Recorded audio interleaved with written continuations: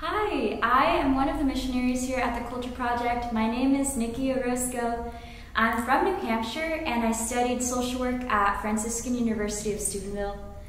Now, when I was growing up, I was very into what the culture had to offer. I was trying to follow all of the trends, and ultimately I was learning where to find love. In following all of these different paths, I just experienced a lot of brokenness in my heart. I had ended up in certain friendships and particularly relationships in high school that just left me very, very guarded. I became really angry at the world, and I had just lost a lot of hope and love that it could exist and that it could exist for me. And so the reality is that I'm not alone in this. This culture is so wounded and has been so impacted by all of these imitations of love, to the point where they have just reached this numbness.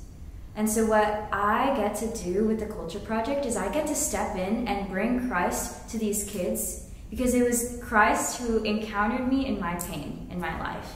And he was the one who told me that things could be different, that true love was something that could happen for me, because he was able to touch all of those wounded places in me. And I remember this past year going into one of the classrooms and giving this talk, and there was this one girl who did not break eye contact with me through the whole talk.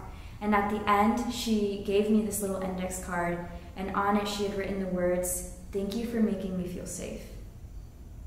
And from that experience, I have learned that it is so crucial, this message that we have. People deserve to know that Christ is bringing restored meaning into their lives. They need to know that they're worthy of love and that it exists for them.